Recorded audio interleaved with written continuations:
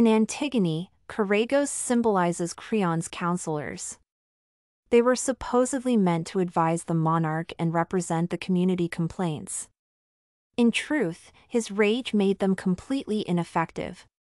The counselors should be held in the same regard by the monarch as Tiresias, the blind man. They are comprised of city leaders and essential residents. The Choragos appreciate both Antigone's desire to preserve her relatives and Creon's position as king, acting as a middle ground that adds complexity to the plot and gray areas to an otherwise black and white depiction. Speaking of character status, Choragos is the chorus's head and spokesman. The chorus first emerges in Antigone after the opening sequence. Antigone and Ismene begin the play by arranging the death of Polynices.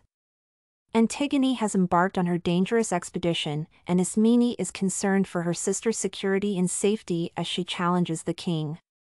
The first of Antigone's chorus homages is a ceremony of gratitude for the triumphant Eteocles.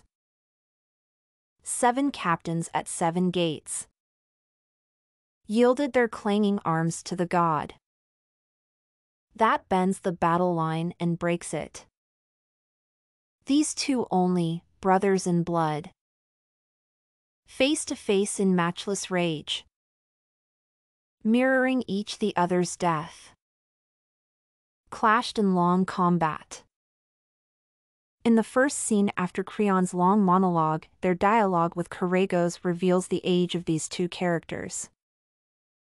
"We are old men, let the younger ones carry it out." As an emotion, one can consider Choragos in the sense that he was the choir leader during the play in all scenes and explains the actions and the general atmosphere. Numberless are the world's wonders, but none more wonderful than man, the storm-gray sea yields to his prows, the huge crests bear him high.